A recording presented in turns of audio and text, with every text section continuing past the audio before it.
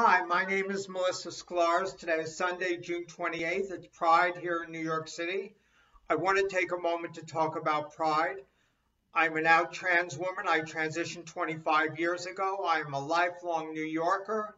I have battled for social justice, for politics, for community, for liberation in all that time.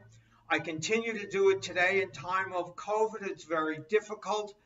I'm proud to work with a wider bridge to make a more inclusive Jewish identity here in New York and to help LGBTQ people in Israel.